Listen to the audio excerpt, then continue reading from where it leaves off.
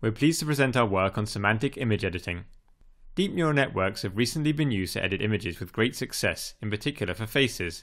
However, they are often limited to operating at a restricted range of resolutions. Also, many methods are so flexible that the predicted edits can result in an unwanted loss of identity. In this work, we learned to perform semantic image edits through the application of smooth warp fields. Previous approaches that use warping for semantic edits required paired data, that is, example images of the same subject with different semantic attributes. In contrast, we employ recent advances in generative adversarial networks that allow our model to be trained with unpaired data. We demonstrate image editing at very high resolutions. This only requires a single forward pass of our network using a low resolution image. We also show that our edits are more realistic and better preserve the subject's identity. The robustness of this approach is demonstrated by showing plausible image editing results on the CUB200 birds dataset. To our knowledge, this has not been previously accomplished due to the challenging nature of the dataset.